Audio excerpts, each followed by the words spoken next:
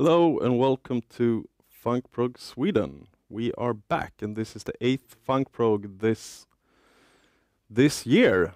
However, we're in the 9th month, so we have just missed out one meetup in July because it's summer in Sweden. So over to today's agenda then.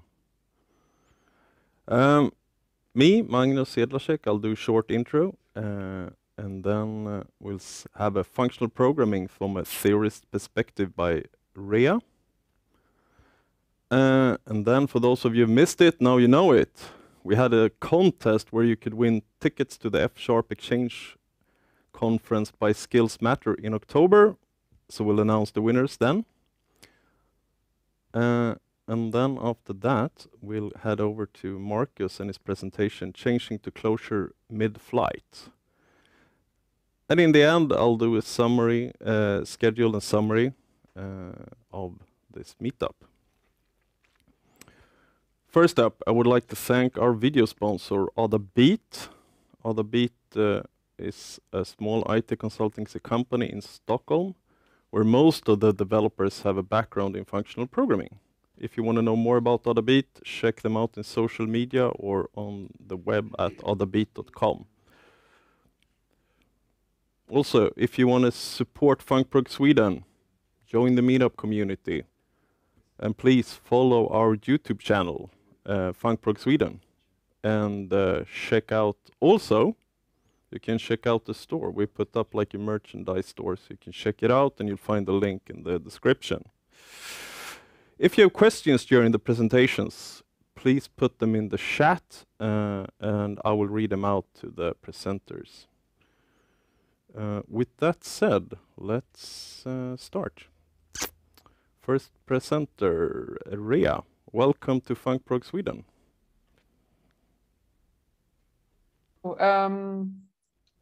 Without further ado, so basically this talk will be a very general talk on functional programming. It will be more of a top-down approach than a bottom-up.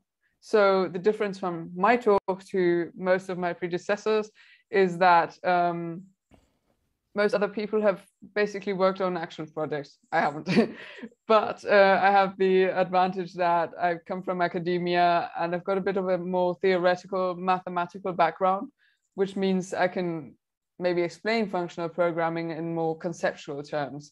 Don't be scared, I won't show much code in this. I also won't show any maths though. So what I aim for is that you really understand the concept behind it at the end of the day, and maybe learn some tidbits that you can use in your daily developer's life. For example, when you're coding yourself, you don't need to be a full-blown functional programmer, but if you learn a few things here and there, I found in my experience that it can really help. So let's get started. This is what I'm going to do in this talk. So basically, from my side, because people like talking about themselves, but also because you might like to know who I am, how I became somewhat of a functional programmer sometimes, and then what functional programming is from a conceptual point of view, and how it is really quite an opposite to object-oriented programming. Then also some advantages, key features, different programming languages, and maybe also some limitations. If you find that the whole sequence of chapters, let's say, in this talk is a little bit jumbled, that's on purpose because I want to keep you engaged and entertained. And it would be stupid for me to go step by step and just, talk something boring. So sometimes things will be a little bit changed up. Okay, so about myself. I'm a particle physicist. At the moment, I'm doing my PhD actually in Paris. And how I got there was in high school. I just thought, I loved maths, but I thought I might be too dumb to actually be able to study maths. So I decided to study physics instead because that seemed like the next best option. I think it was the right decision for the wrong reasons looking back. And regarding what I ended up doing, which is a lot of programming actually in computer science. At that point in time, I thought, you know, computer science is for nerds, and I'm not a nerd.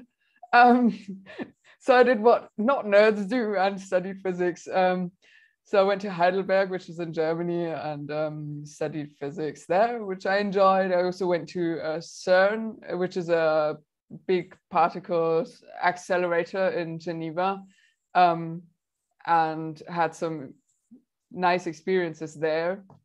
And then I went back to Heidelberg to work on my bachelor thesis. By that time, I realized that I wanted to stay in particle physics, which is what this lab CERN is also focused on. But I wanted to go to theoretical physics and not the experiments where you build detectors and things like that, which was fun. But I really wanted to learn what the theory behind it all was. And so I started working with data and trying to match this experimental data, physics data, to physics models, physics theories.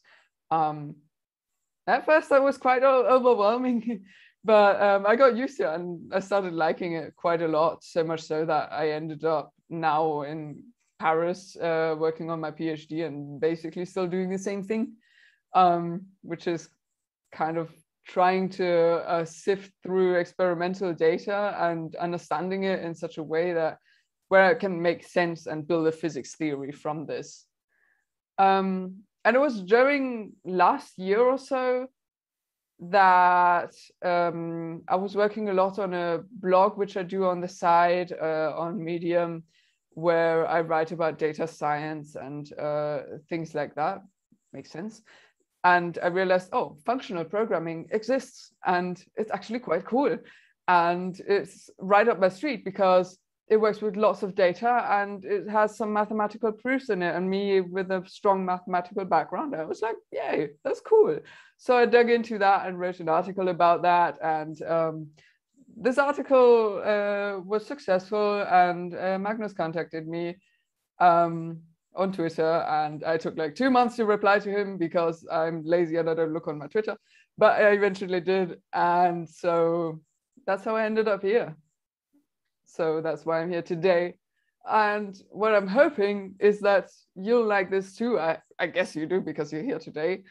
And I hope that you can also take away some things from this and understand functional programming also a little more from a conceptual point of view. So that being said, all about me, what is functional programming as such? Or we could ask, what do functional programmers want? Well, at the beginning, actually, what they wanted to do is to write computer programs which were mathematically provable. So it is actually software that is correct anytime. If you've been in software before, you probably know that you write a code and it never behaves the way you think it does. And so you test it to death and you test all edge cases you can think of, and then you deploy it, and then something goes wrong again, which you didn't test for. And in functional programming, this can't really happen because as soon as you write this program, you know it's correct. You don't need to test any edge cases, you know it. And that is really the aim of functional programming. That's ambitious. And the question is, how do you manage that? It turns out that there's a very simple trick in a way, which is separating the, sorry, how do they do that? Which is separating the theory, so the data, yeah, the manipulations of data, so the function of the data itself. In other words, transformations of data, which is functions, and separating that from the definition of data. And that leads to some very remarkable consequences because it enables you to test your programs better because you know it's correct. You just have to test one case and then you know for every other case it's right. You can prove that is correct, you kind of know, but you can also prove it in a mathematical proof. in practice, this is not done very much because these proofs are lengthy and hard to understand. But the important part is that you know that is true and that you could, in principle, prove it. And because they're so neat, basically, and true all the time, it's much easier to build and scale enormous projects because you don't rack up the type of technical debt that you do when you just build a program with whichever paradigm where you add a new feature and then suddenly an old feature gets damaged or broken because you added a new feature that interferes somehow with old stuff. This doesn't happen in functional programming, which makes it pretty cool. Right. So to go on, maybe at this point you think it's kind of academic, which I wouldn't totally disagree with you, but also to point out to you, Microsoft, for example, created F#, which is a pretty functional language. And as Magnus said before, you can learn some more about F# if you want to win a ticket today. Also, Twitter uses Scala for its backend quite a lot. Scala is a functional, semi-functional programming language, so it's sort of half and half functional and other paradigms, but really it aims to make functional programming easy. So that's a cool thing. WhatsApp was written in Erlang, which is one of the most hardcore functional programming languages there are. And lots of it still is written in Erlang, especially the server-side stuff. Then Facebook uses Haskell, which is also one of the most hardcore functional programming languages to fight spam and malware, and they really swear by it. So, you know, I wouldn't mess with Facebook programmers regarding whether Haskell is great or not. They think it's great. And actually, going way back in history, Google was the search machine. Google was only possible really because of MapReduce, and MapReduce is a key algorithm which originated from functional programming. We'll come back to that one a little later on. And there are many, many, many more smaller projects and companies that are almost centered around functional programming, like Orderbeat, but also like many, many others. So that being said, I've talked about functional programming maybe in a way that almost highlights it as super amazing and super enormous, which it isn't. So I have here a chart from Stack Overflow Trends, which shows you the difference of the object-oriented programming, and in blue, OOP, which, so basically the amount of questions, the percentage of questions that were asked which had that tag versus functional programming. You can see pretty easily that functional programming is not even half, probably a third or so of what object-oriented gets. Now, there are more paradigms in programming than just object-oriented and functional, but object-oriented is like the leading one. So I'm picking up that. And it gets even more drastic when I put in the languages. So here I've just randomly kind of picked a few languages. Java is very object-oriented. You can do some functional and other types of programming with it, but it's very object-oriented. And as you can see, it's pretty huge, around 6% of all questions these days. And in comparison, I've listed two major functional languages here. They're just tiny, they're almost nothing in comparison. So functional programming, despite all its virtues and despite all its successes, is really still a niche thing. But it's gaining traction and it's getting more and more important. And actually those people who can do functional programming are, so far I know, very sought after in the market at the moment. Now, to compare functional programming to object-oriented programming, what we can see is that with object-oriented programming, that's what everybody learns at school. Everybody who does computer science, that is. And what you kind of learn is that objects are the basis of all software. So picture a class which contains students, and those students have attributes like marks, for example, grades. And then we have a function in that whole class, that object, which, for example, can calculate an average grade of that class. And so this is an object, this is a cornerstone of this software. And then you can manipulate different objects. You can have many classes that, or many groups of students, say that, make a year, and a group of years make a school, and a group of schools make I don't know what. And you can do lots of fun things with that. So it's kind of very modeled after the real world. And they contain, and this is crucial, they contain the data, like students and grades and things, and functions like calculating averages. And so the focus of this whole thing is not anymore on what am I solving or what am I working on, because you've already defined that. You've already defined your students and how they work and their grades and what they are. Now you're focusing on how to manipulate this and how to make these objects interact. We all know this, I think. On the other hand, we've got functions that are, in functional programming, the basis of all software. So with this school and student example, we would have calculating an average would be a basis element. And then we'd have other functions like, I don't know, building a timetable or calculating the risk of an accident at a sports lesson, or whichever, you name it. Functions are the basis of all that. They are pure. I'll come to that later, what that means.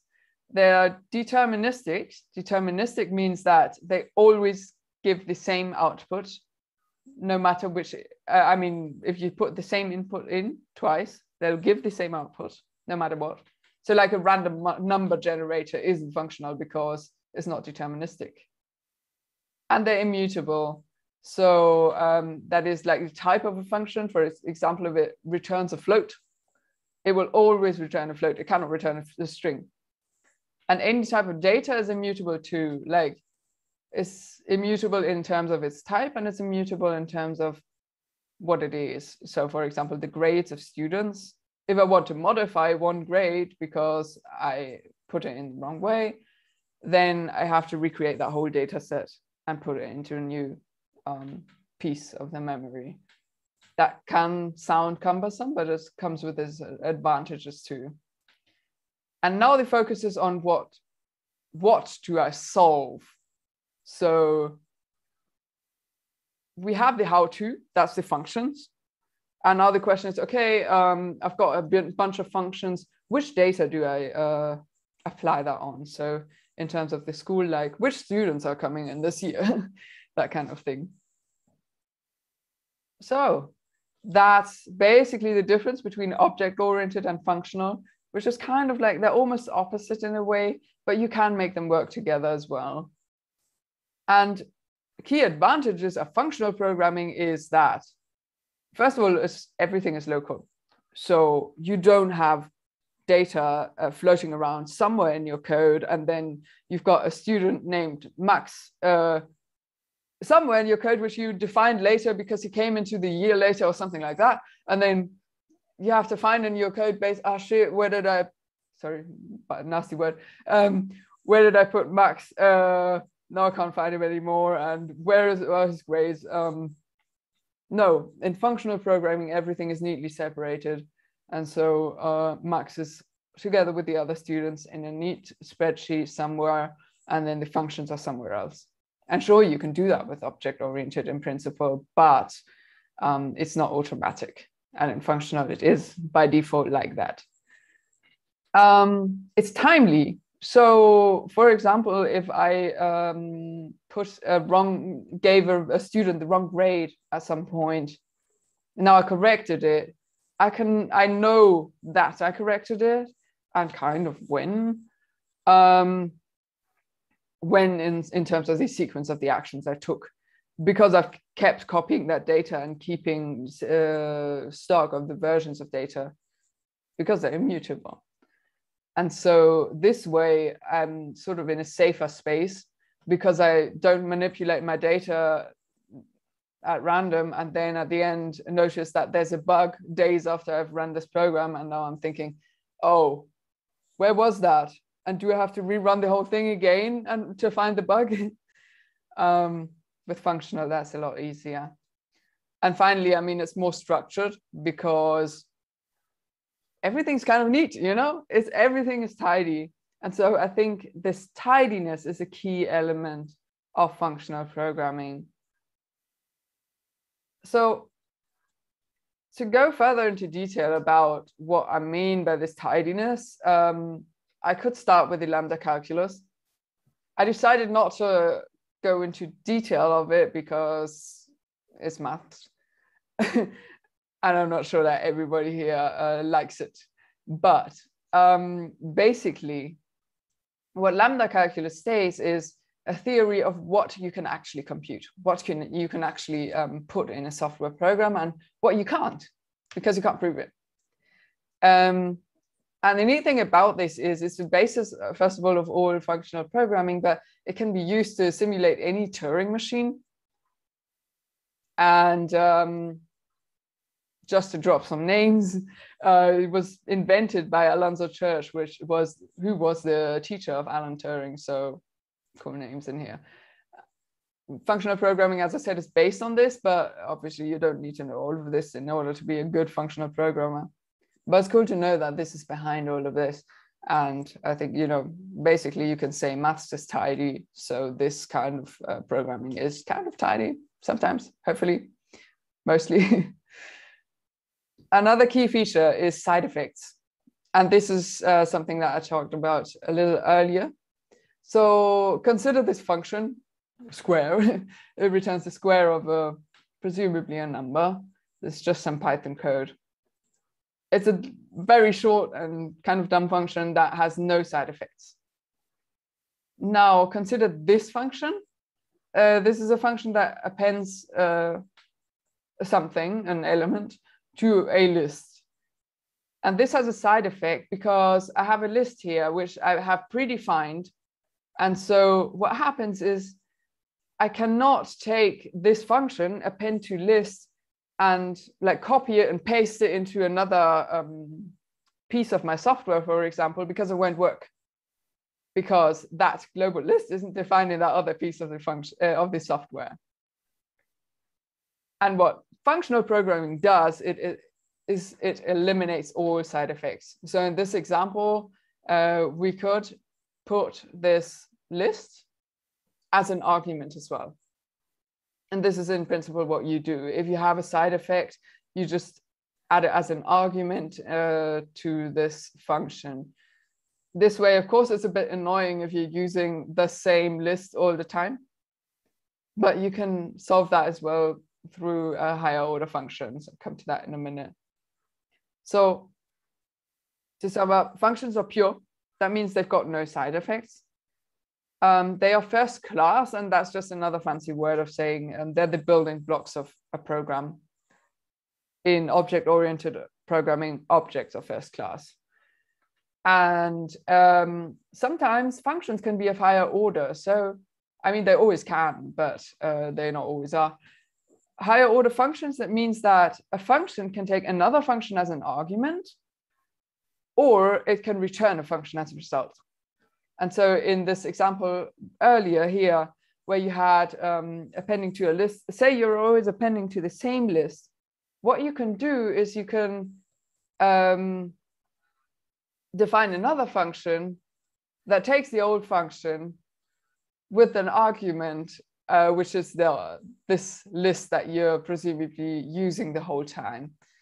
And so this way you've killed a side effect. You've used a higher order function to make this program short nevertheless. Right, and one last key feature is, which is pretty cool, is the map reduce thing I talked about earlier. So consider the following example. not a very elaborate example. Basically, you have a list of integers, 1, 2, 3, 4, 5, 6. And what you're trying to do is you're taking only the odd integers, you're squaring them, and then you're adding all the squares. So you are doing 1 squared plus 3 squared plus 5 squared in this example. And what an entry-level software developer, let's say, would probably do is something like I've shown here. So they're writing loops, which is cool. But when this list of integers, for example, gets very large, this gets very slow. And so a more efficient way of doing it is using map and filter and reduce. As you can see here, it's all Python. And so you can use the filter function of Python to take out just the odd integers and then square it with a map, mapping the odd integers to their squares. And finally reducing, which is a fancy way of saying adding up in this case, but it can be just basically making a summary of whatever you're doing. And this, in fact, is something what like Google did back in the days. So and which they're just still doing with their search machine, to be fair. So basically, their list is all web pages on the web. And what they're doing is they're filtering them. When you put in a query, then they will filter this whole enormous, vastly, impossibly large list by your query. Possibly do something else with it, because some pieces of queries may be more relevant than others.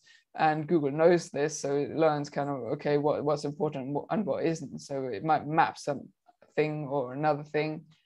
And finally reduce, so it'll show you a summary usually of the best search results, and the reduction lies in rating these results and then finally displaying them to you.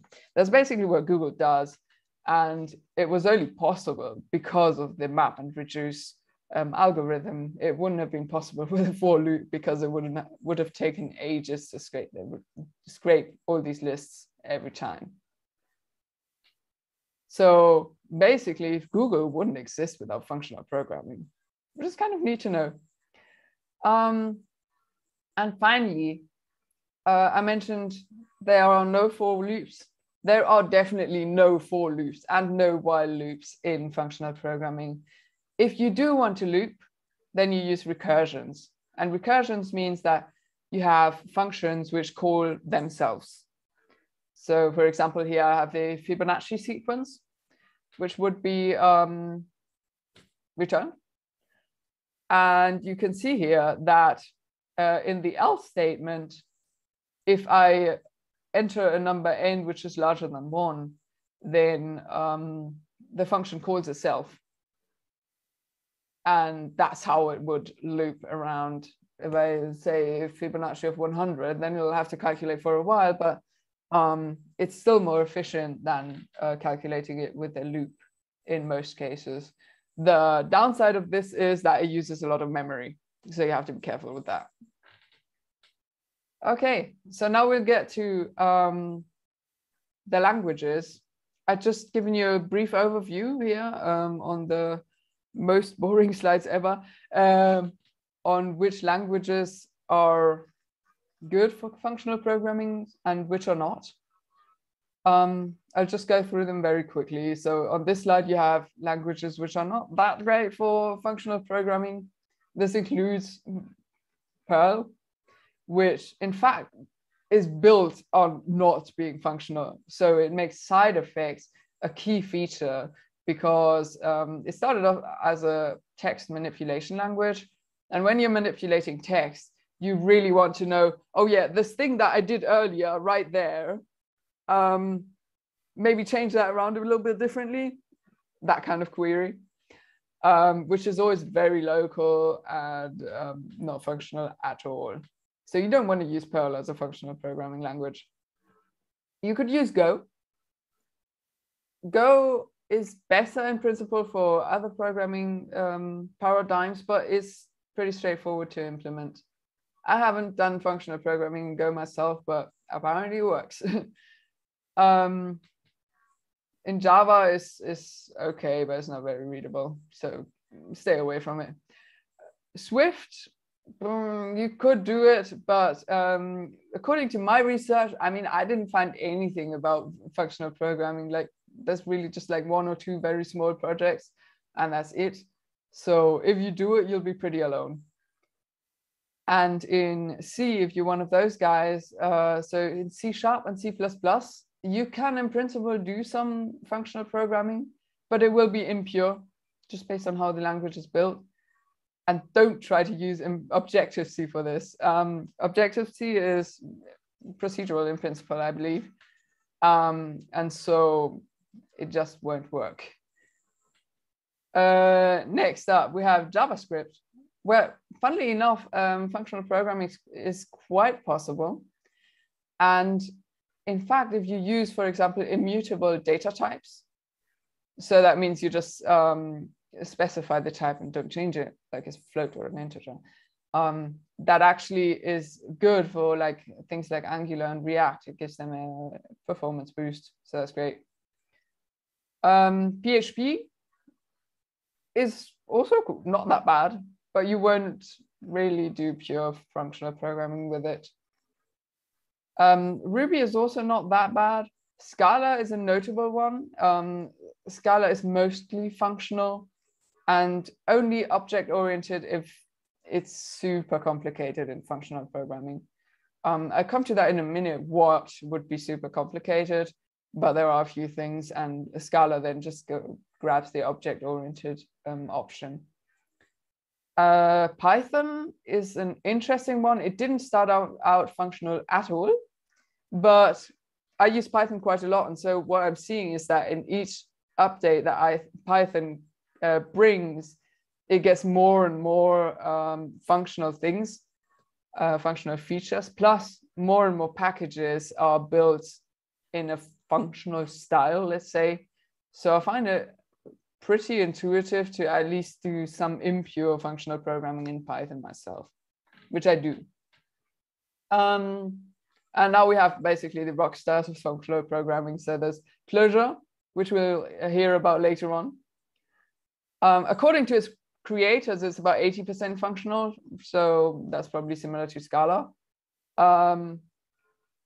It's possible to do less functional programming though in Clojure if you want to. Rust is an awesome language, which I personally adore.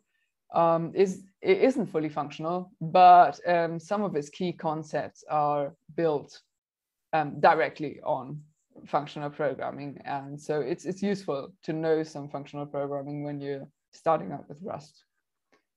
And then we have Erlang and Haskell, which are both like some of the most pure functional languages that there are.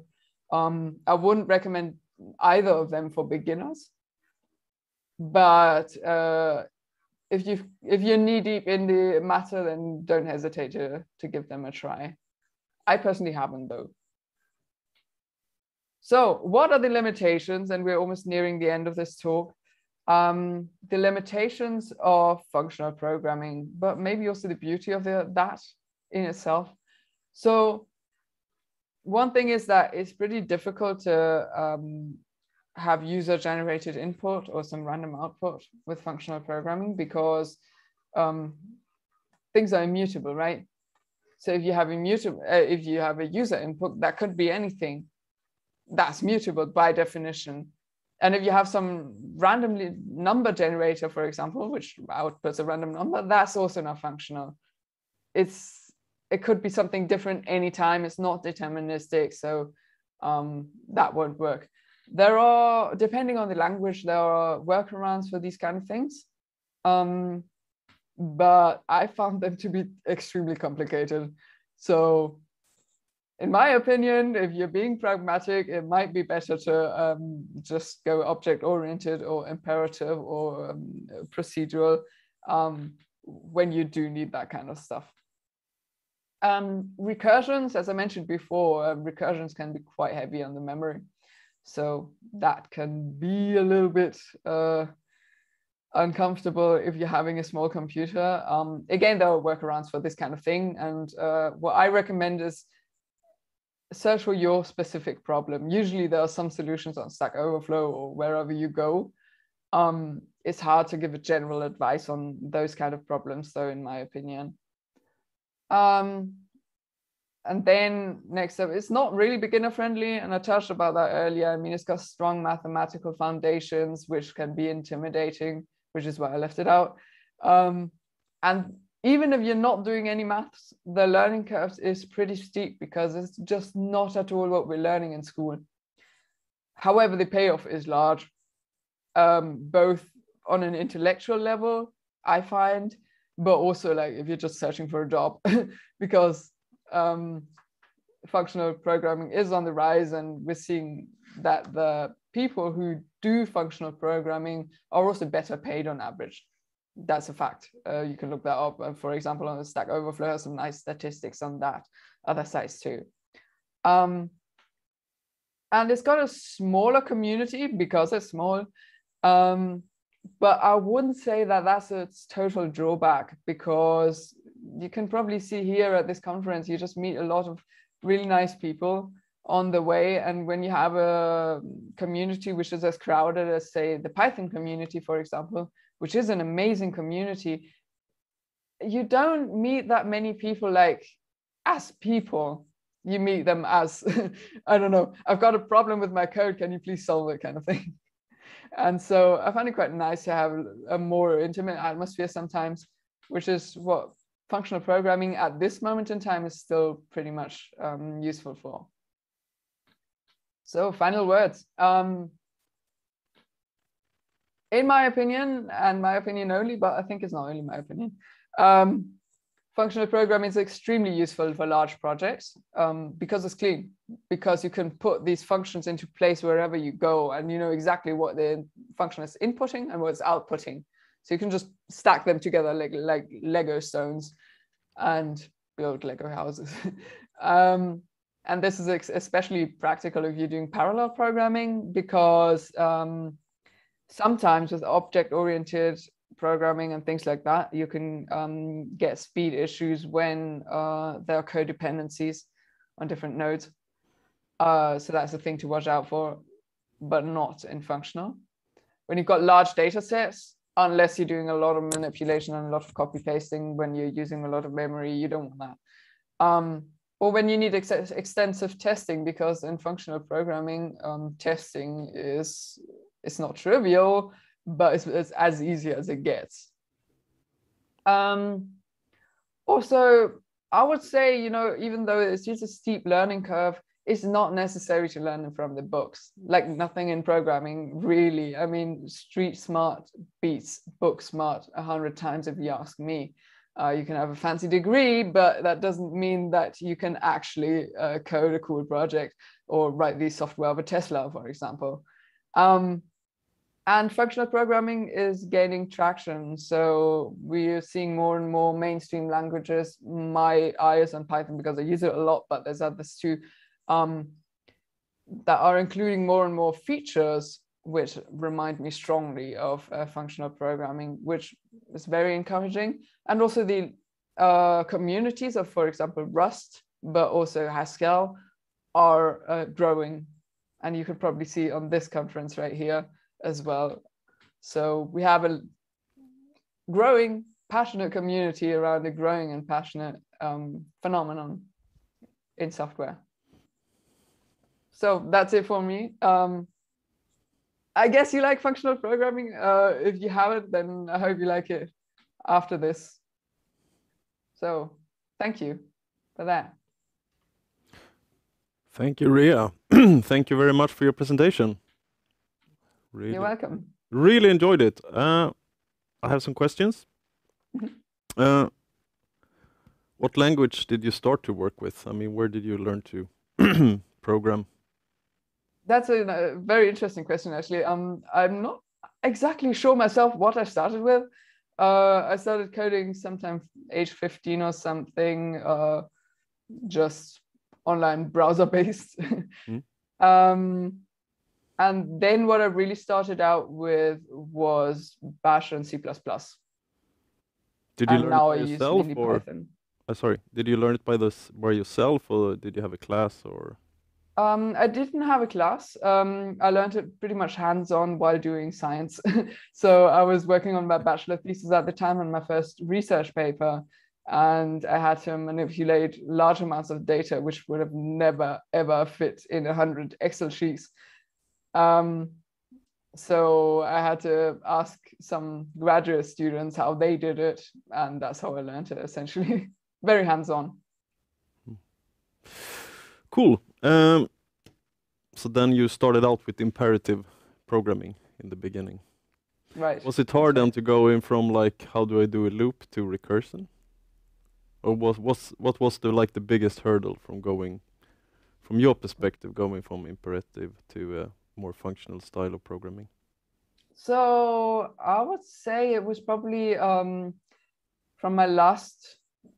a research project before last, actually. I was, this will sound extremely technical, but I was working on trying to find out how precisely we know the data of particular collisions inside the particle collider. And I was working on, there were different sources of uncertainty on different types of data. And some of them were correlated and others weren't. And I was writing a software which would recognize which errors were correlated and then calculate a total uncertainty regarding those different error sources. So it was kind of a combination of physics knowledge, technical knowledge, and programming knowledge that got me there at the end. I think these days I work a lot with machine learning algorithms actually and things like that, but which of course sounds amazing on paper, and it is, but actually I think my personal greatest achievement was actually this uncertainty thing, which didn't involve machine learning at all. Cool. Final question. I mean, when you started working with functional programming, did it elevate your how you thought about problem solving, or how you attacked different problems? It did. So for once, I found that I had a very similar trajectory now in programming as I had with physics. I started out as an experimental physicist and then moved to theory. And I'm kind of doing the same with programming. I started out super hands-on, and now I'm learning more and more about the theories behind it. That, and I think learning functional programming, I've written some code which is purely functional, but in my bigger projects, I've basically had improvements by using some snippets, if you want, of functional programming. They're canceling some side effects and adding some immutability here and there, and that has actually sped up my programs by, I would say, more than 30%. Cool. Yes, thank you very much. Thanks for to you for having me. Yes, you're warm welcome. It was really nice to have you. Then we'll go over to the next topic on the agenda. We will now announce the happy winners to the tickets of the F-Exchange Skills Matter in October. So, first winner is, ta-da! Oh, Kiko. Congratulations, Kiko. I'll come to that. Second winner is Daniel. Congratulations, Daniel. Third winner, David. And fourth winner is Dave. So we'll contact the winners on whichever medium you shared and participated in the contest. We will contact you and send over the information that you need and the people at the F-Exchange need to get the tickets over to you. And again, thank you very much to Skills Matter and the conference F-Exchange by offering us free tickets and handing them out to all the participants here at the Func Prog Sweden. And as Rhea said, I mean, we're a small but growing community, hence we're doing this. So really, thank you everyone for joining in today. And thanks for all the messaging in the chat also. With that said, I will hand over to the next guy, Changing to Clojure Mid-Flight by Marcus. Hello and welcome, Marcus, to Func Prog Sweden. Hey, thank you. You're Good to be welcome. here. Super excited. Yes. Yeah. Warm welcome. Thank you. Yeah, I hand it over to you. Awesome. Thank you. Yeah, great presentation from Rhea. Thank you so much. And I guess I'm at the mid. I'm calling in from Houston, so I'm at the peak of my morning coffee experience. I don't think I can literally not stop talking. So if this is too long, just wave your hands or something. And let's see if I can switch. There we go. Yeah. So I discovered programming when I was about 10. Some basic, some Pascal, some C. I don't know if there's any old timers in the watching this, but there was an old video mode called Mode 13 back in the day, where you could get 320 times 200 pixels worth of graphic data on the screen in a linear buffer. And that was my youth, probably, like drawing nice demographics programs and stuff like that. I sold my first piece of software when I was 15, content management system in Java. I didn't realize that I should probably have, made a company out of that back in the day when the web wasn't very dynamic.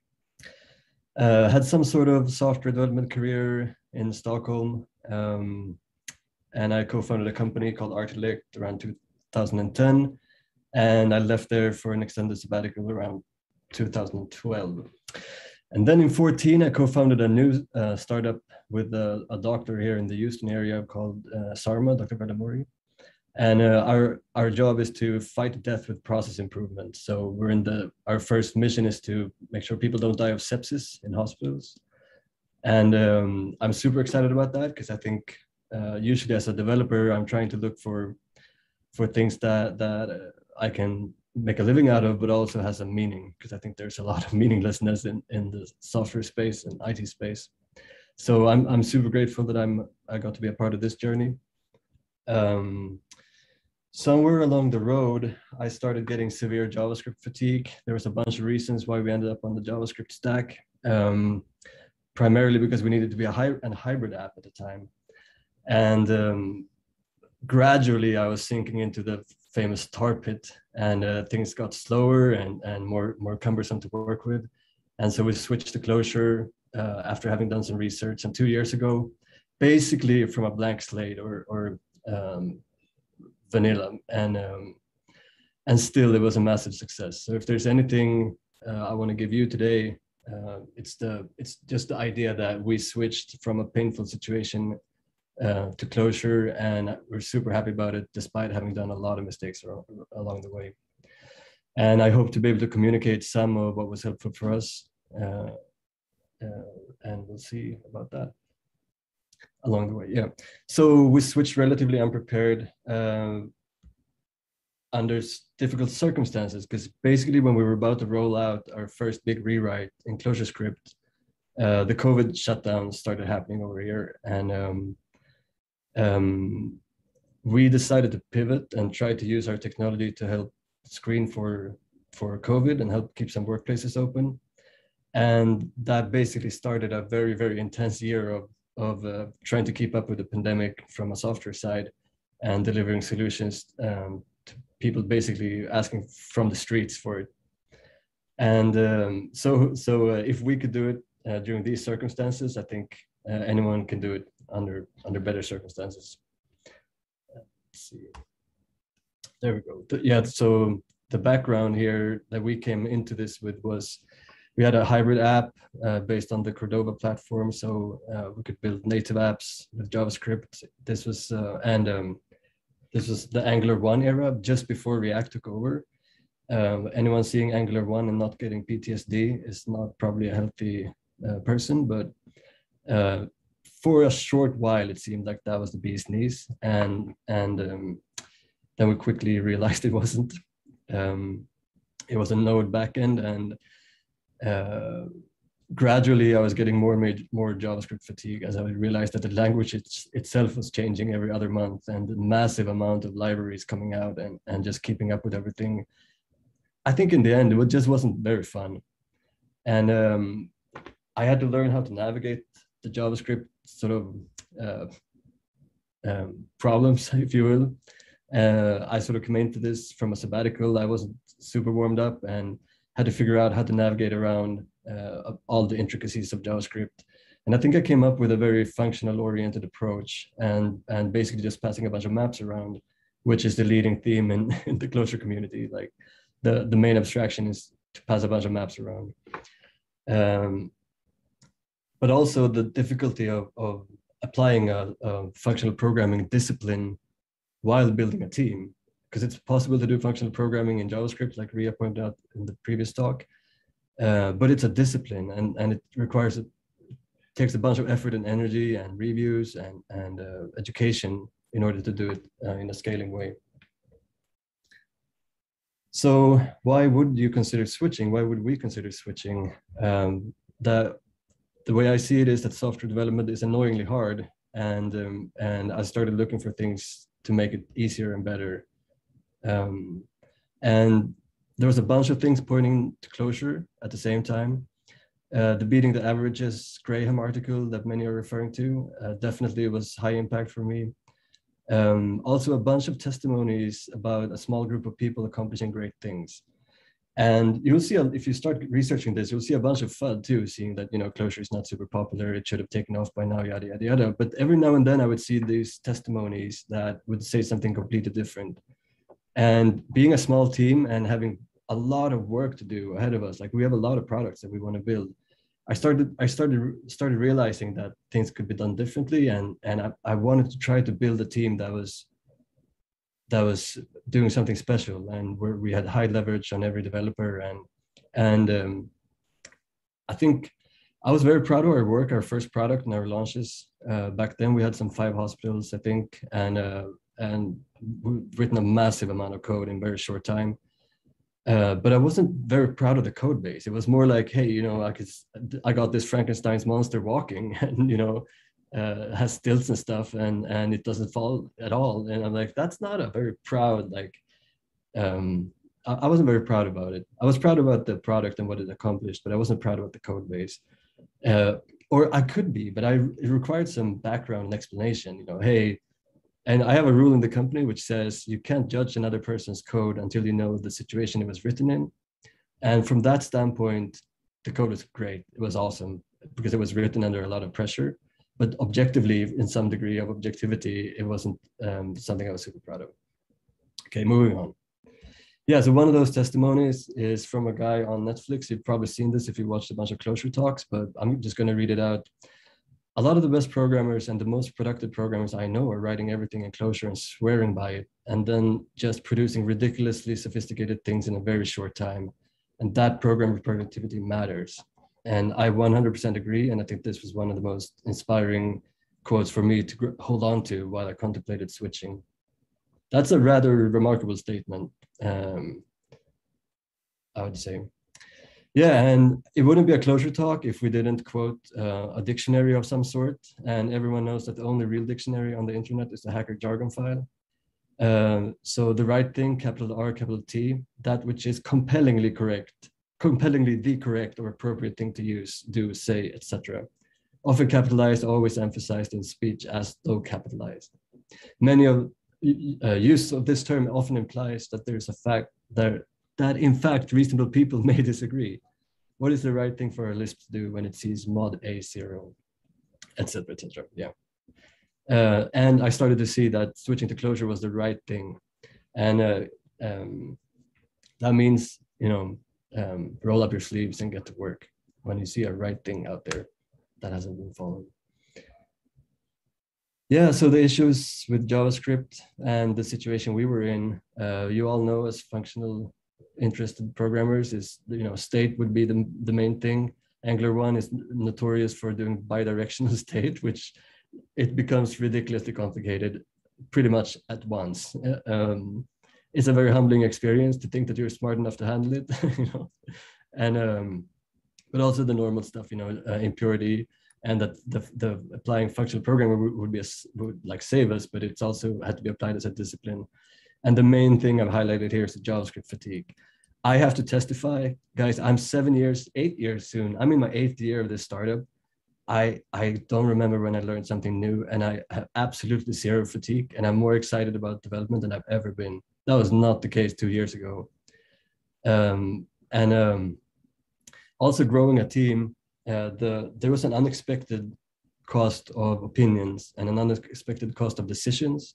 Trying to be like sort of graduate from being the solo developer to a lead developer to a team lead or manager was very, very hard, because you have to sort of do your day job as a developer and keep the servers alive and all of that, while like building a team around that. And all of a sudden I realized that opinions cost a lot, and they're super expensive to enforce. And in the end, I think the main issue was it wasn't fun anymore, development in general. And I think you all have heard this story before, grumpy old developers turning to Clojure. And Clojure has answers to this.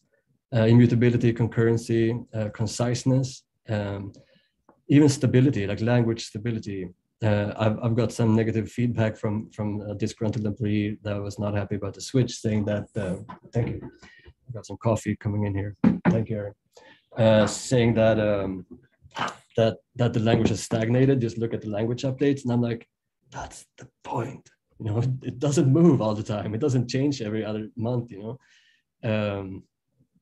It's all good, we talked it out, and I think that's in part because it's a mature language and a very, very, very nice standard library, but also that it has macros. So the language, the evolvement of the language is built into the language. It's extremely minimalistic. It has a lot of opinions and it's super fun. I'm just gonna put it that bluntly. Yeah, so too long didn't read, or whatever that means. Every step of the way, every switch we made or everything we rolled out, every milestone was a massive success from day one. And the thing that we kept saying was we should have done it sooner. The first web app rewrite was like a just day and night difference in the quality of the code. And the first start of using Clojure script instead of just plain old JavaScript for Node on the back end was also a massive success from day one, although like Clojure script and Node with a like sort of heavy promise-based JavaScript landscape can be a little bit awkward, or you get less bang for the buck from Clojure script. It was still a massive success. The first time we made a project in Clojure proper on the JVM, this was actually started by two guys who came from the JavaScript Clojure script side, and they've never used the JVM before. So when I say Clojure proper, I mean Clojure on the JVM, as opposed to JavaScript, Clojure script on Node or in the front end. And the guy calls me like at 10 p.m. at night, and he's like absolutely blown away. He's like, yeah, I've done Clojure script for many years. I didn't get the whole thing about the REPL-driven development. And he's like, I can't believe we ever did anything different than this. And like, it somehow produces joy and happiness. And I think I have some clues about why that is. But and then the milestone of getting a full sort of proper backend going in Clojure was also a success from day one. Yeah. So JavaScript as an entry point to Clojure and Clojure script, I think should be highlighted a little bit, because I think a lot of people are stuck in the JavaScript jungle or tar pit, if you will. The tar pit refers to a paper written on how to do software better out of the tar pit. Thank you, Jeb, for giving me the paper. Read it and get wiser. But yeah, so JavaScript as an entry point, I think could be highlighted a little bit, because I think many people are stuck there. So Angular, React, what's the next thing there? Angular, Redux, what's the next thing there? I started thinking about what that should be. And I saw React Redux as something that was way better than Angular, but clearly like not finished in some sense. And it seemed like an approach, but wasn't really wrapped up. And I started looking around, and that's when I found Clojure script actually. And like you have to use Redux or immutable JavaScript, immutable JS, because there's no standard library to handle all of that. And then the realization that Clojure actually has a standard library. That's how hostage everyone is by the JavaScript scene. Like we're all getting used to not having a standard library. and that's almost no exaggeration. Like the amount of dependencies we have in our projects now is very, very small. And I used to see these like long lists of, you know, warnings of dependencies and security issues with some obscure JavaScript library because everything became an NPM package because there's no standard library. Another sort of important point along the way for me was learning about Reframe or reading about it. Reframe is a front-end, I guess, library or approach for ClojureScript that has that sort of has an approach that is similar to Redux, but a couple of orders of magnitude higher, or a couple of abstractions higher up, if you will. I think it made me smarter just reading about it and pondering why it was the way it was. And the one thing it does that was new for me was separating the name of an event from the event handler, from the name of an effect from the effect handler. So one thing that used to be one thing is now like 4 or 5 things. And all of a sudden things get very, very simple. And I think ClojureScript is way ahead of the game when it comes to figuring out those abstractions. And I think it's because of the functional sort of underlying paradigm and in trying to make things pure. Yeah, if you haven't noticed yet, my approach to this is a little bit shotgunny, like it's all over the place, because my idea is to give out breadcrumbs, you know, things that people can maybe pick up on and be inspired by or run away from if you're in that inclination. Yeah, so same language, front end and back end. It was very, very attractive when we started out with JavaScript. It's still true on ClojureScript, with ClojureScript and Clojure, to not have to context switch and not have to learn multiple paradigms.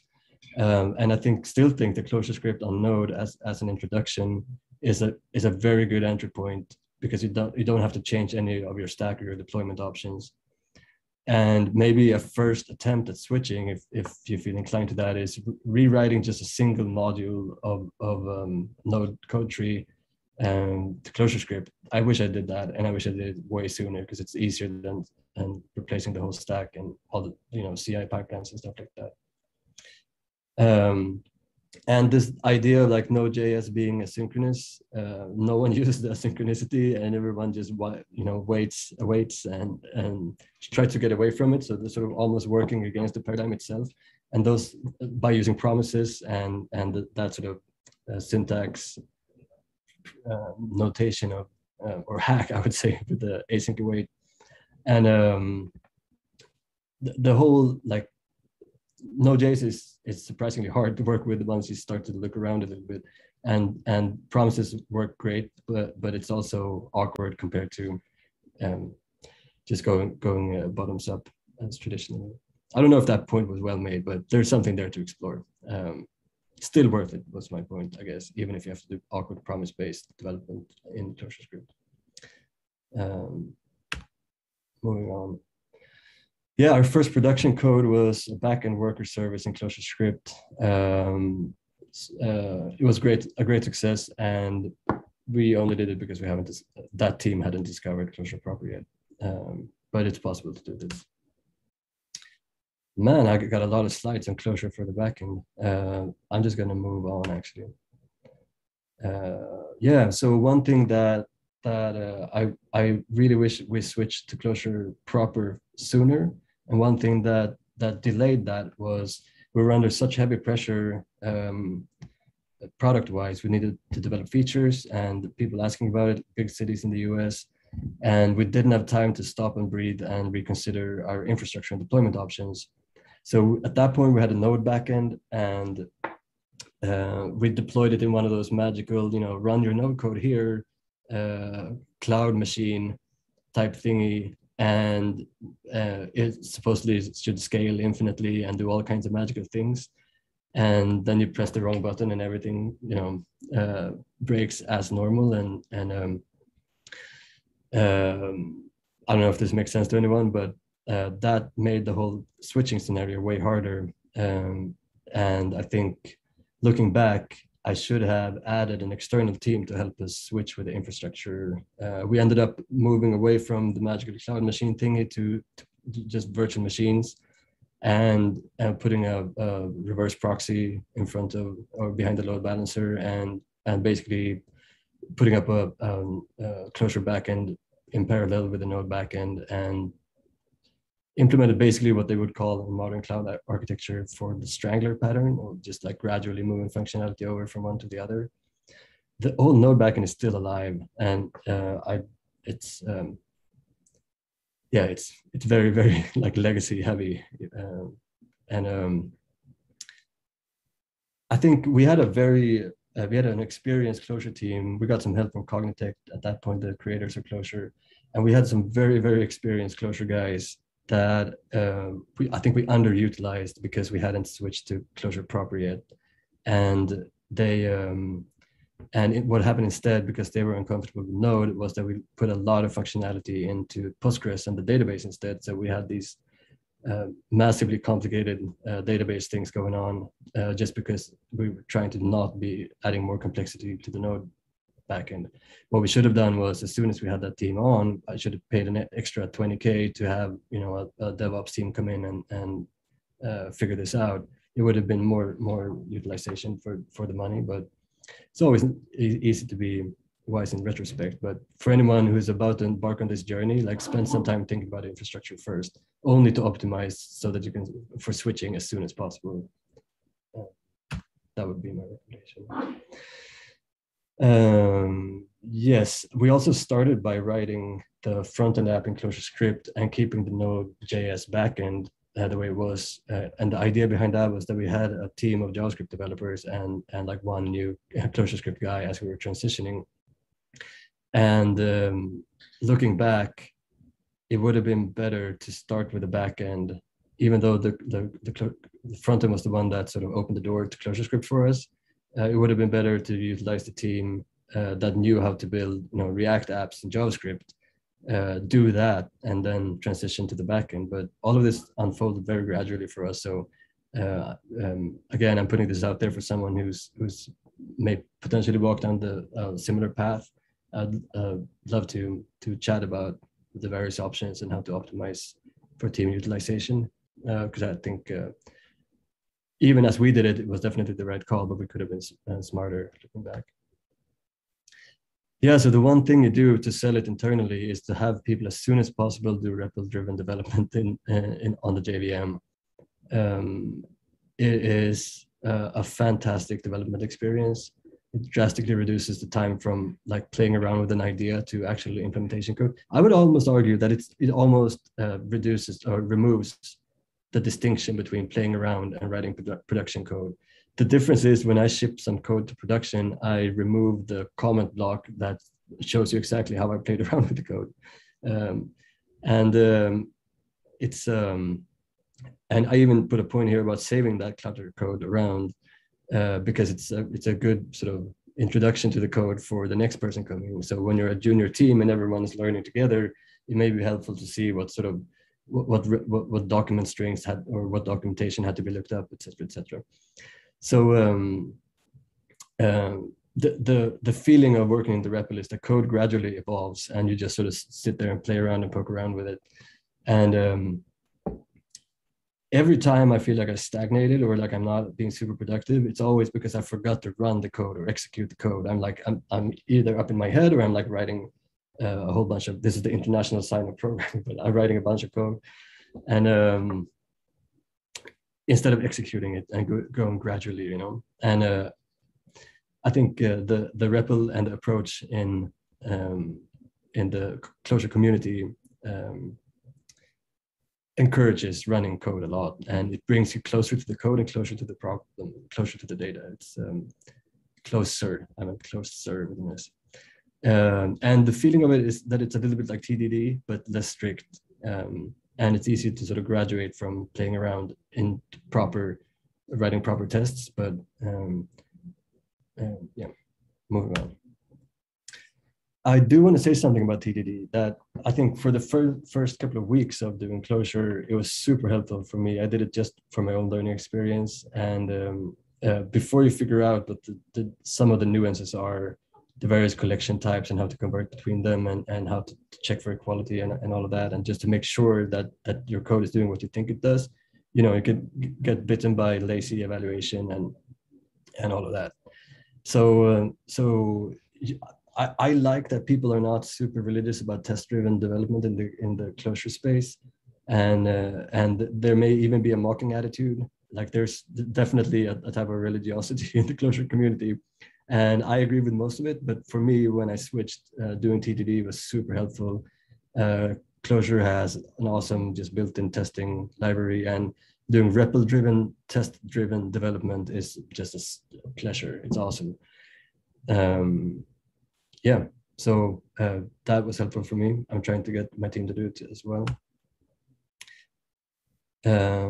Oh yeah, so I want to talk a little bit of like last week on this meetup, there was a bunch of talk about the cognitive load of functional programming, and I want to, by doing state management properly, and I guess, or not doing state, not having state, and similar techniques. And I think I want to push a little bit on or I want to add to that topic of reduced cognitive load, because I very, very much feel like that's an undersold thing.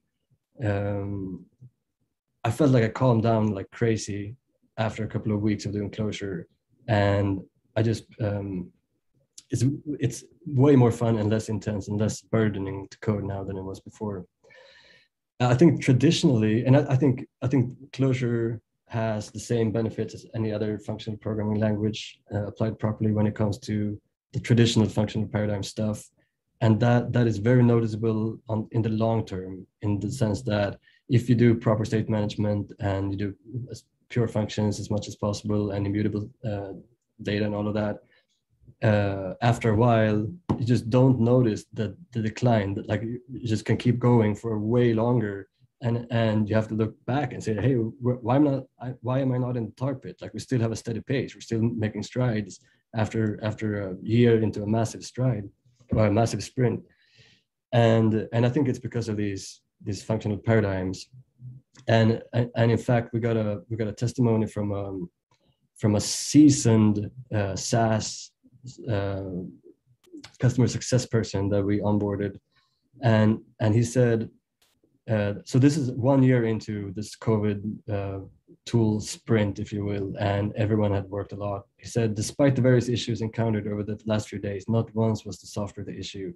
This is extremely rare, and I think this may be lost on everyone. I have been involved in many software implementations, and rarely, if ever, have I been a part of a software launch where there were no software bugs, scalability issues, etc. Bottom line, Inoculate, that's a product, has been rock solid. The dev team should be extremely proud of this accomplishment, and the credit for a successful launch should be singularly given to them. After this, we got our first scalability issues, of course, right? Because we got prideful, and after this came some challenges. But this was literally 1 year into like working as fast as we can, and still like we could roll out software that didn't have any bugs. So that was amazing. And like it's all about the team, right? But also the right team with the right tools. Continuing on reduced cognitive load, I think the language of Clojure is a very, very good choice from this standpoint. I already said it made me calmer. I feel like I know fewer things. I can't remember when I had to learn something new. And I want to say that again to all the JavaScript people out there. I don't remember when I learned something new last time. And Clojure has this sort of simpleness and kindness to it. And it's hard to describe without using emotional words, but it just gets out of your way. And if you choose to get its help, there's a lot of really neat functions in there. And I think that's because it's well designed and because of the macro system. So anything that could be simplified with the help of a macro usually is. So in the end, even if a macro saves you 2 function calls, in the end, that's a 50% improvement of the amount of code you have to type. And that gives me the feeling of the people who have gone before me, Rich Hickey and everyone else who's worked on in the space, have almost like given me gifts, right? They've been considerate and thoughtful, and I can step in, sort of walk in their footsteps and enjoy the benefits of their thought works. So it turns out that cognitive load was an explicit design objective with Clojure. So I discovered it for myself, just that I calmed down a lot and I felt happier and more, more solid, I guess. And then as I was looking for a quote the other day, I found this in one of his speeches that he really set out to reduce cognitive load, and boy, he succeeded.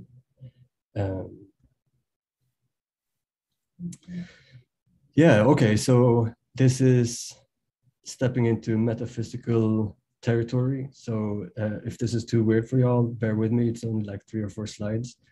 But I think I want to point something out about the grammar and syntax and when I say Clojure, I may as well say Lisp, but because this applies to Lisps in general. And I think a lot of the things I'm talking about applies to Clojure specifically, but in this case, I think it applies to Lisp in general.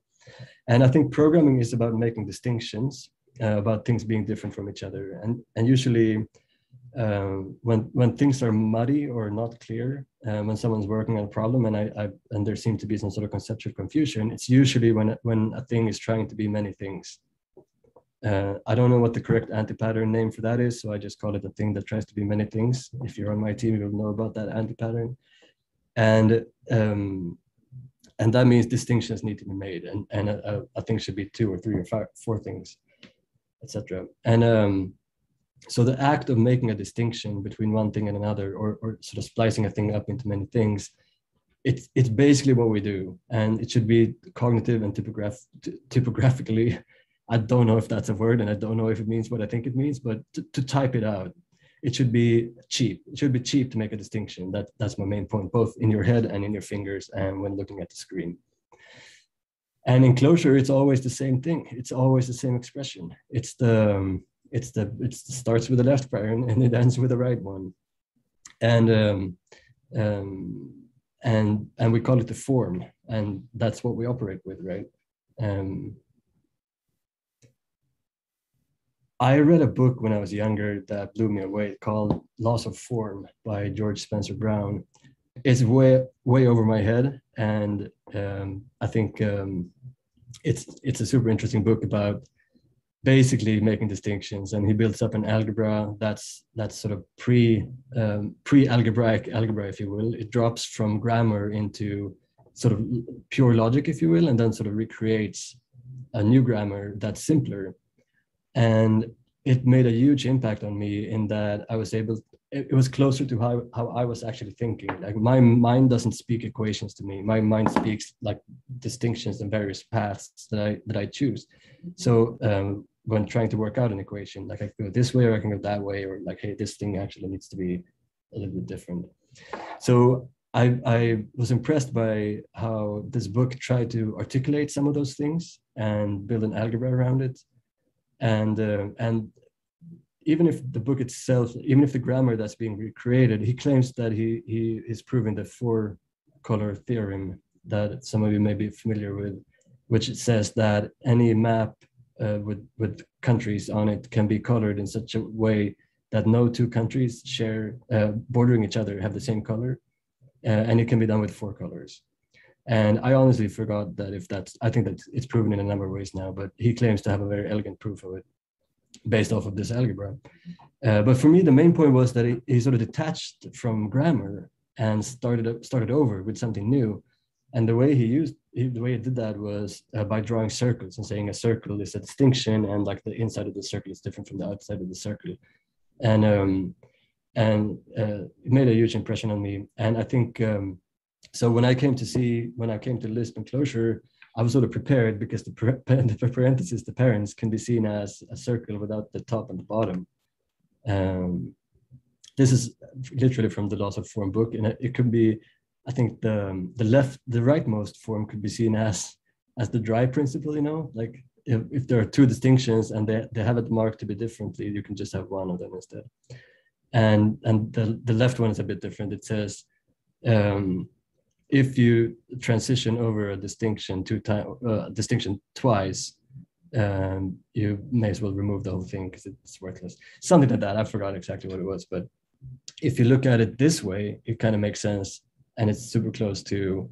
I think the right thing is a good illustration of how to look at a logic tree, or data that's being modeled, and the leftmost is the corresponding Clojure code, if you will, of traversing that tree, starting from the inside and out, of course. But so I think the main point here is loss of form, and the right-hand side of this slide is close to at least how I operate cognitively. It's an illustration of how I operate cognitively that's closer than usual mathematical algebra, and the leftmost is Clojure code. So like in some sense, at least I have been somewhat prepared for Clojure and Lisp, and I suspect it may be similar for others.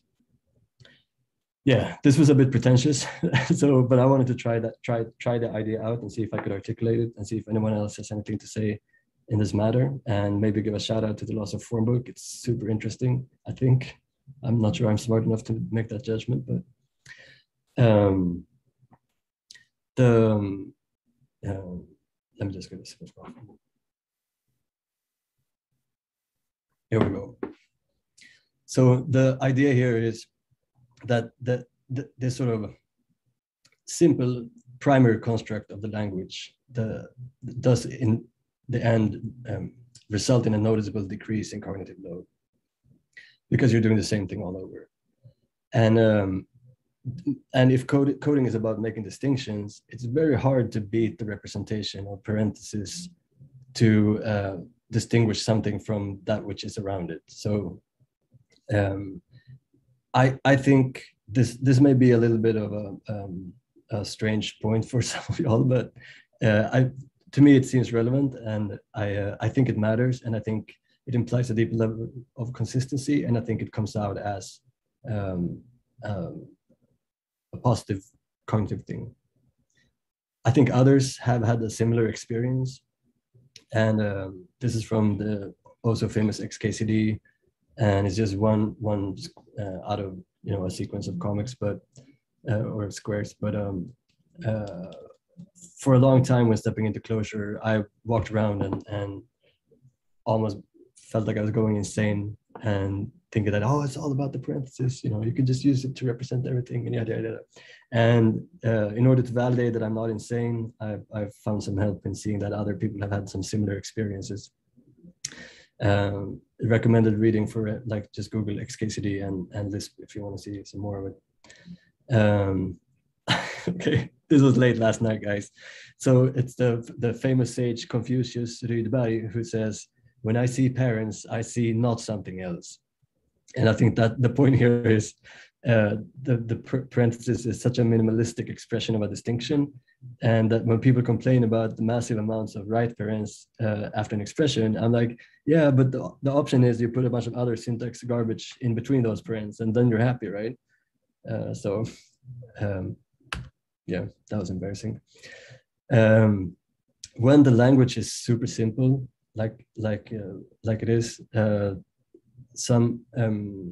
the data structures can also be upgraded to grammar, and I'm talking about the literal notations of vectors and maps, and it makes it pop out, and it makes it into very elegant, and like Rhea actually shared earlier, it's very neat. Like it makes it very neat, the whole package of like data being super clear, code being super clear, and it has very, very little sort of gibberish around it.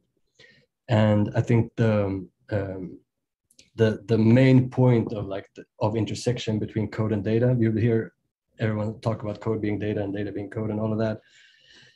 I'm not sure what the meaning of that is, but I know that the keyword is somewhere in the middle, and it makes for very, very elegant code in transitioning between data and code. Moving on, I saw, I already told you that the cost of opinions grew intensely so yeah, I guess we're out of the metaphysical strange portion of this, trying to comment on the grammar, bring it back to earth a little bit.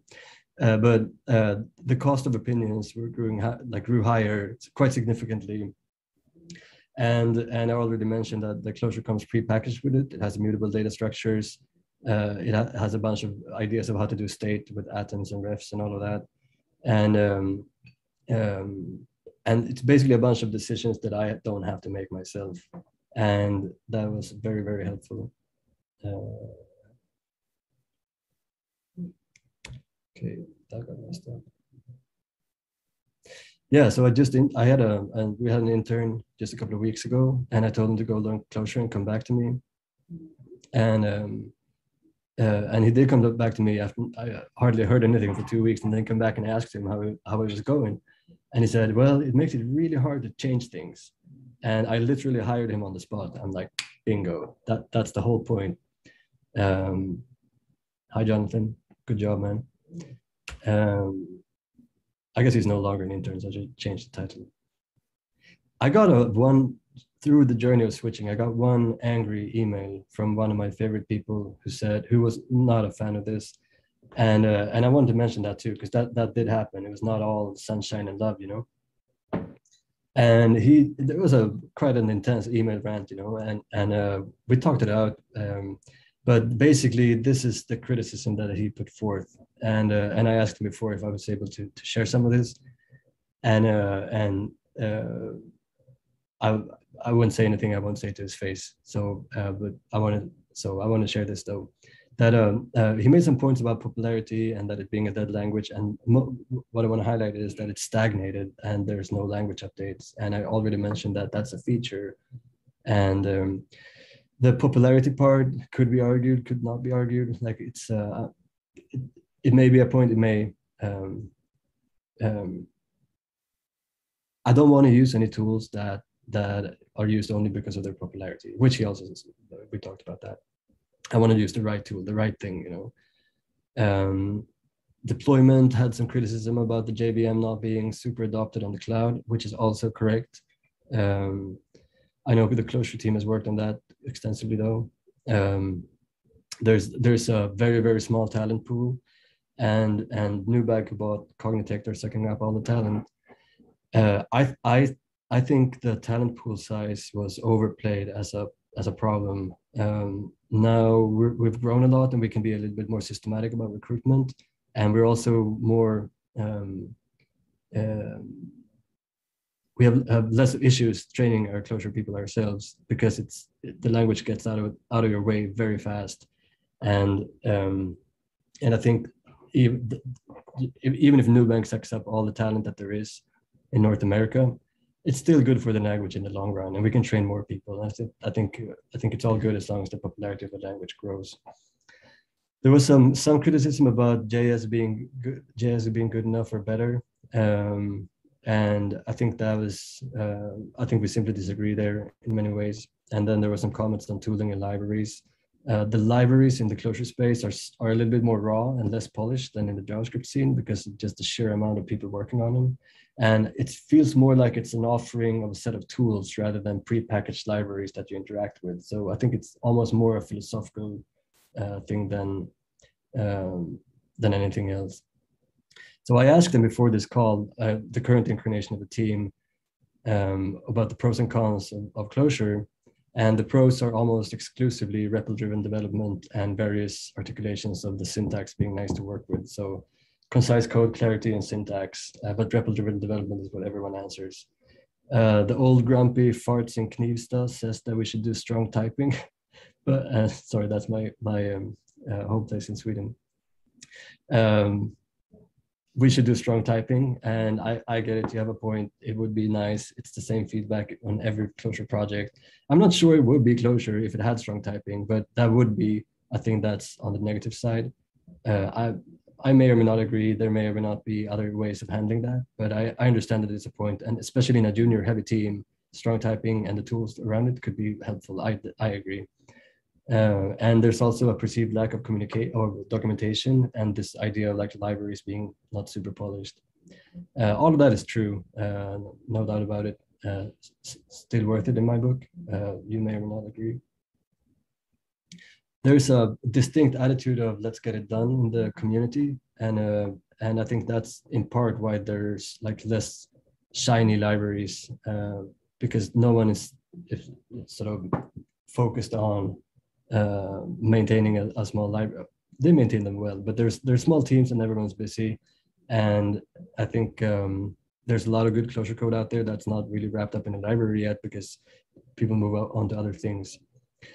I saw a lot of people disappear into the jungle of like convention over configuration in the Ruby on Rails days. I don't know if anyone remember that, but basically it sort of, in my opinion, it changed a bunch of programmers from being able to write decent code to sitting there and Googling what the Rails way of writing the appropriate code would be.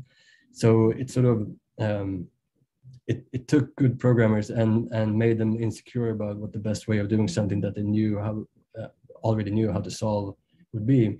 And I dare say that because I was a part of that. And like, I sat there and was wondering about the most idiomatic Ruby code for everything. And then I worked with a guy at the time he was new in my project. It was a pretty big Rails app.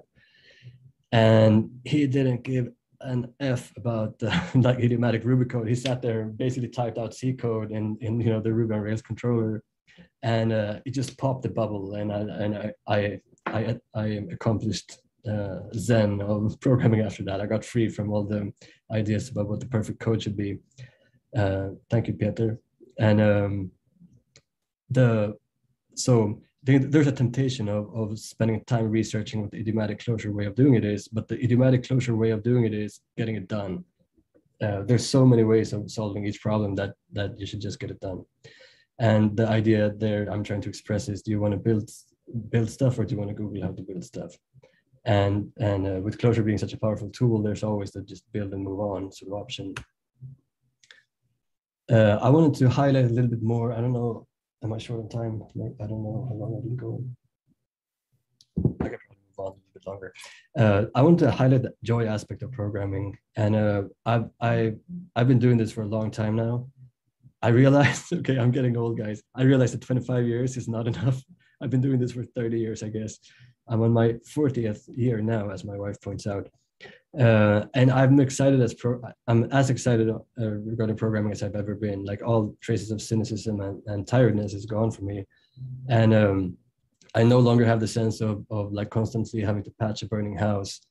I think the long-term stability comes from the functional aspects of this.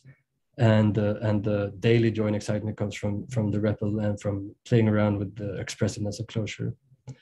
And I frequently get these like small bouts of joy when I code, and when I literally rejoice when I see how short and concise some of the standard library functions are, and how well they play together. And I just feel gratitude to the people who've done this work.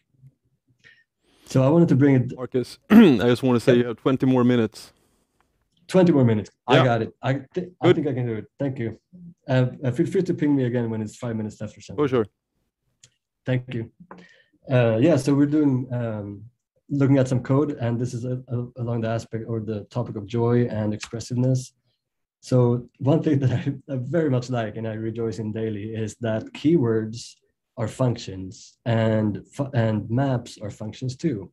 So if you see, this is a map, map literal, and it's called X. It has two keys in it, sum and another. They both map to a string. And there's a test here checking for equality just to prove that this is the same thing. And the first, the sum X retrieves the value of the key sum in the map of X. So the keyword is a function. So this is, for those of you who haven't seen this before, the first argument in a list that starts with parentheses is a function call. So you see it clearly on the get. So that means call the function get.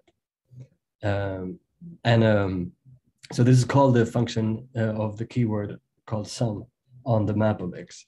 And then the map, being a data type, is also a function. So if you call it, that also calls the get function with the key sum.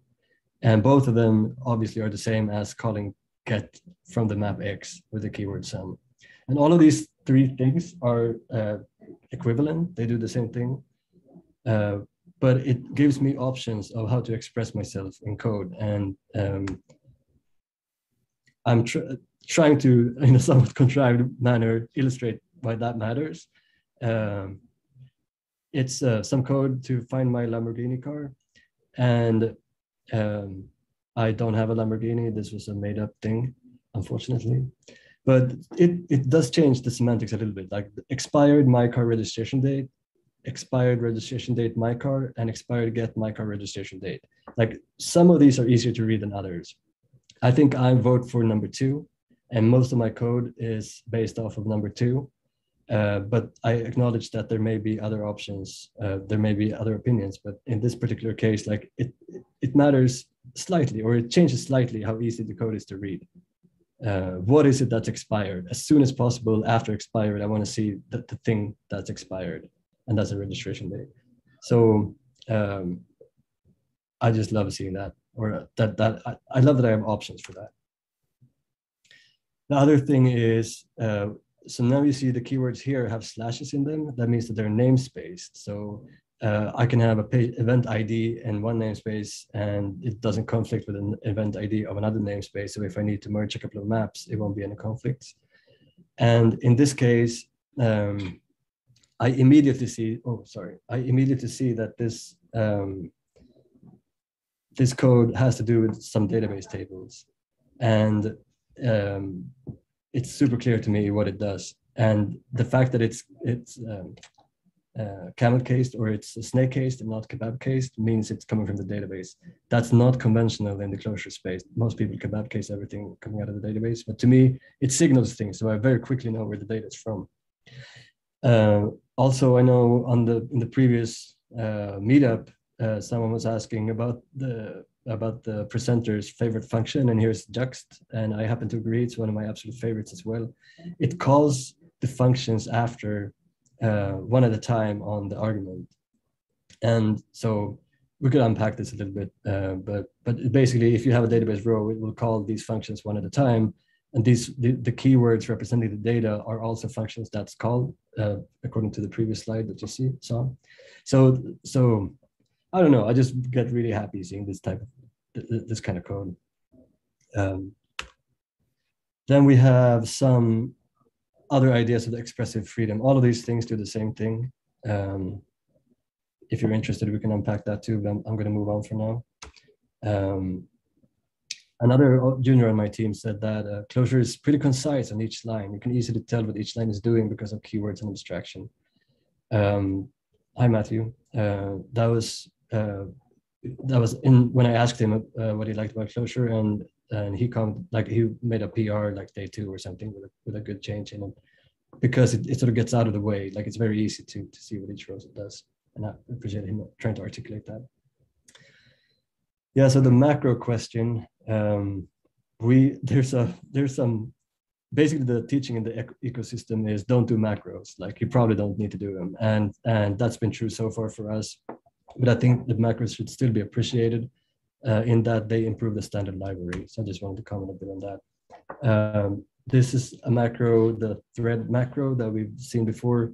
That I think is a very good tool to reduce cognitive load. If you see the distance between the parameter a that's being passed as the last argument to the function map, thread last macro here makes us pass that sort of from the top instead, and adds it onto at the bottom here.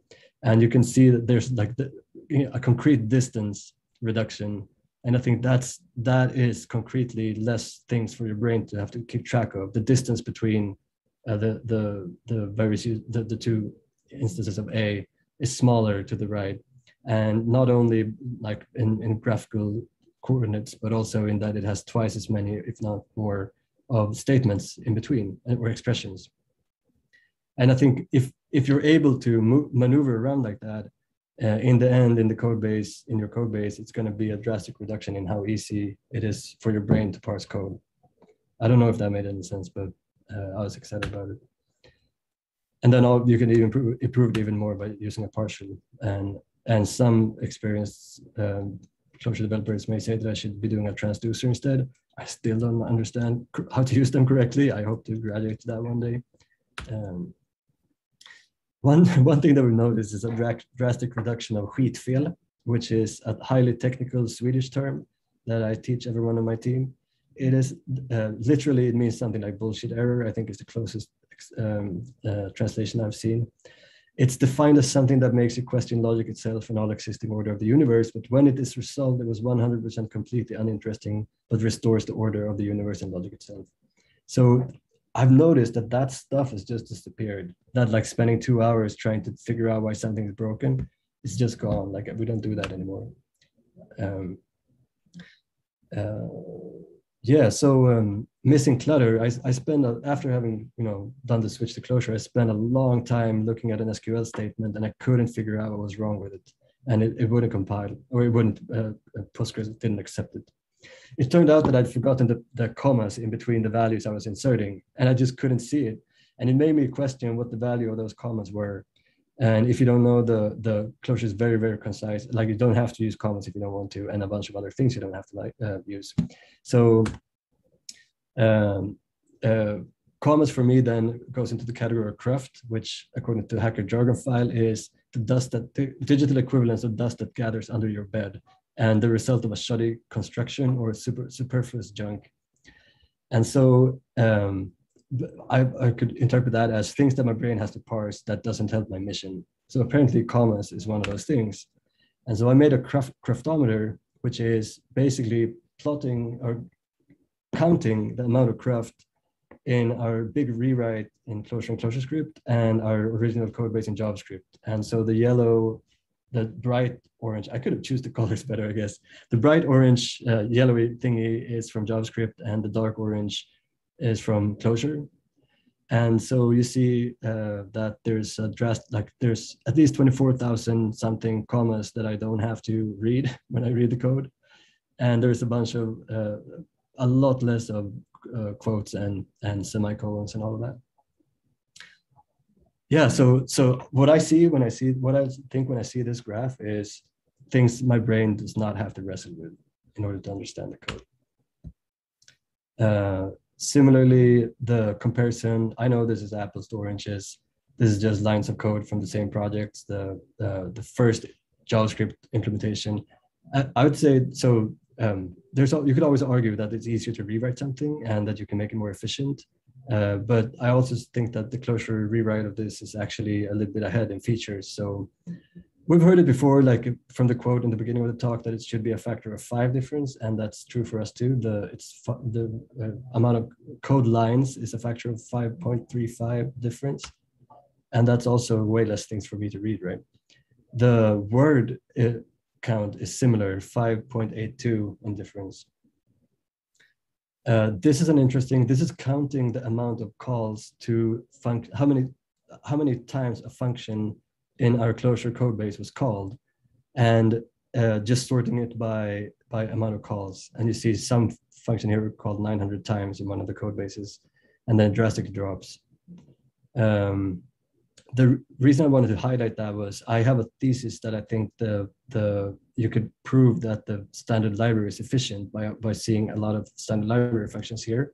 And what I want to go towards is figuring out what is the most efficient way of learning Clojure. And if you want to work on my team, these are the top 10 or top something of each project. The interesting part here is that the middle column is actually a front-end project. So it relies a lot on anonymous functions, probably to handle events and effects.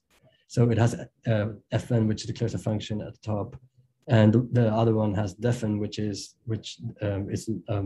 declares a named function. So this would be an anonymous function. This is a macro that turns into a def and a fn. So, and this piece here is my answer to what is the 2080 rule of Clojure if you want to work with us. 2080 being the idea that there's usually a way to do 20% of the work and get 80% of the results. So this represents 80% of all function calls in our 3 distinct Clojure code bases. And now I'm going to do a speed run of all of these to explain them each a singular one. That was a joke. I'm not going to do that. That's another talk.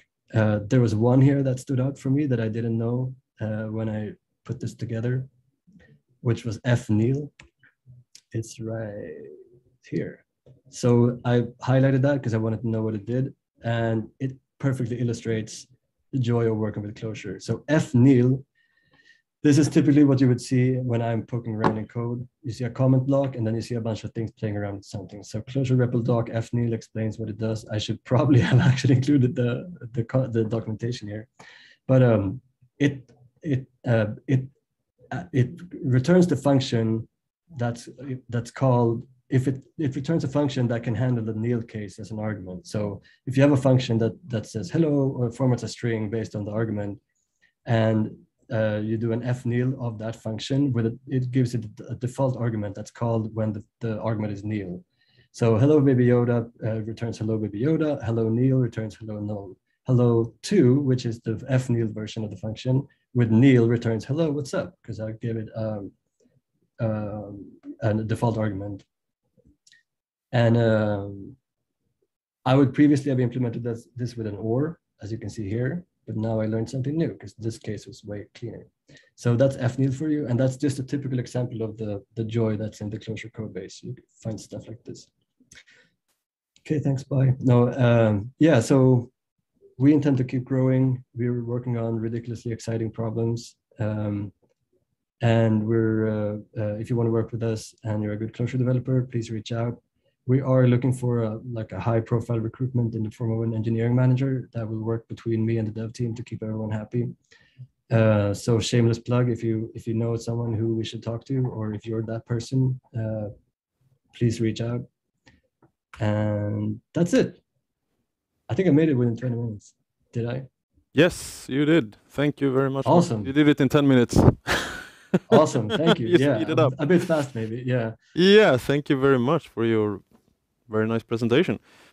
Of course, I have some questions. What would be the key things switching to Clojure? I mean, you made a long presentation, but you made a presentation. What's like the key takeaways here?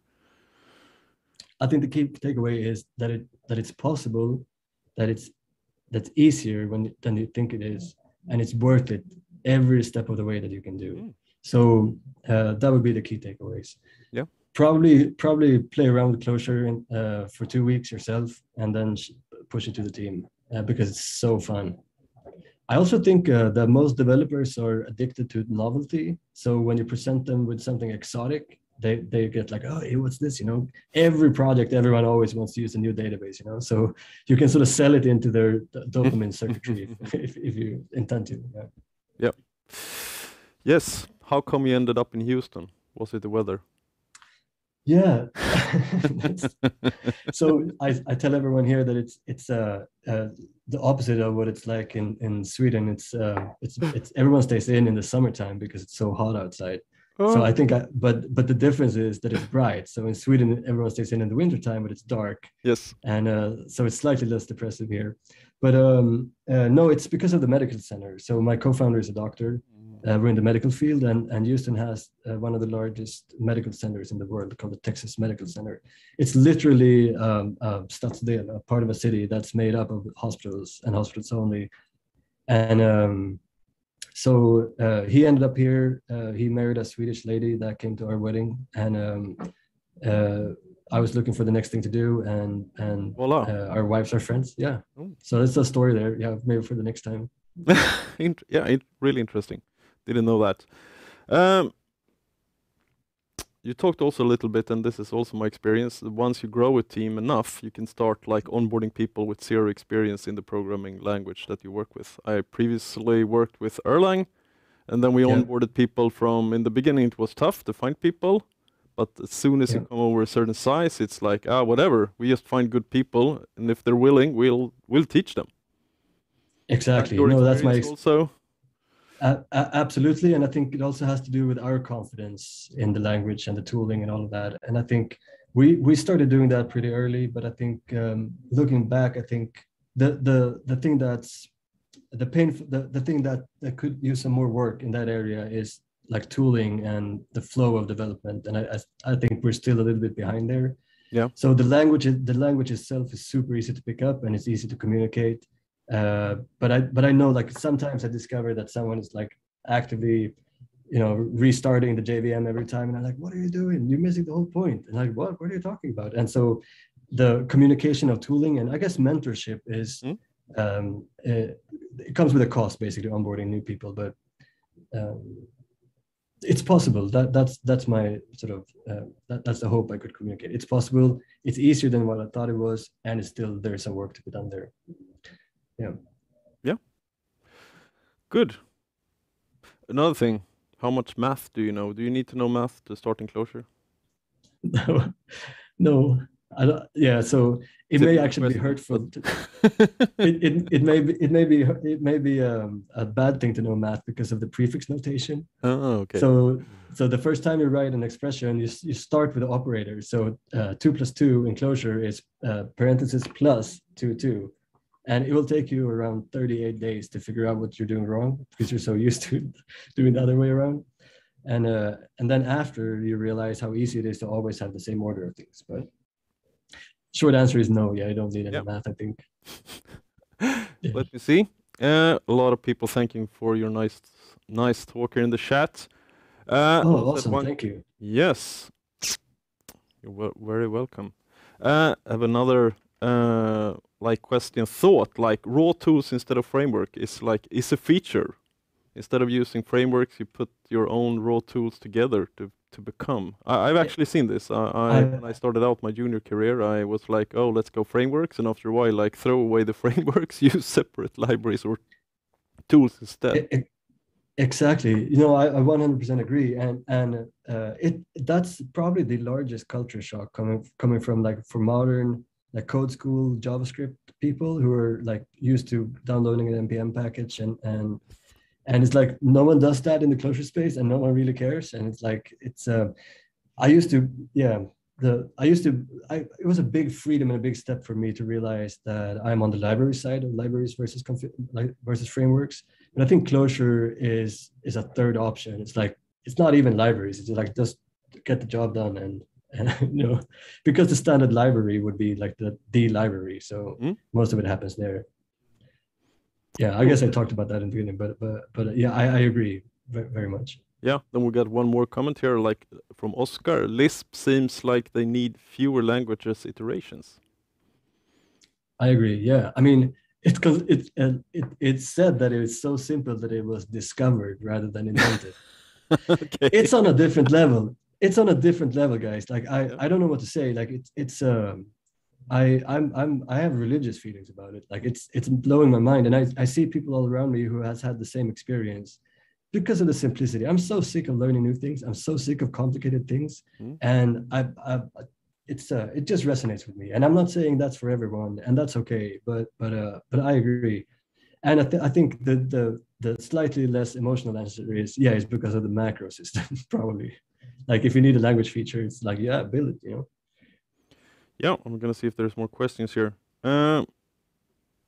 Not more questions, but thank you very much for your presentations. Your presentation, absolutely. Marcus, it was really nice, and really nice that you can join us from Houston also. Absolutely, anytime. And like I've come up with at least 2 or 3 different topics after this. Cool. I'm super grateful that you guys put this, you know, together, and I think more people talking about functional programming. I was a little bit disappointed that it wasn't about funk and progressive music because I'm a bass player too. But functional programming would be the thing that could trump those things. So maybe. Func Prog Sweden. Yeah. Thank you so much. Yeah, you're welcome. Thank you very much. And with that said, thank you very much everyone for joining in. In October 26th, we're back with the 9th meetup this year. And then we'll have a presentation in OCaml and then a presentation around Erlang. Check it out. I've already published it on the meetup page. And then we'll run one more in November and then one more in December. So if you have anything you want to present or you know someone that can or should present, get them in touch with me and we'll put them on. And as I said to Marcus before we started this, it's like this is a meetup. So even if you never presented before, you're welcome. That's the idea. It's a meetup. Come on and present your things. With that said, thank you everyone for watching. And please remember to subscribe in YouTube and to join our meetup on the meetup community group. Thank you very much. And thanks for tonight. Goodbye, everyone.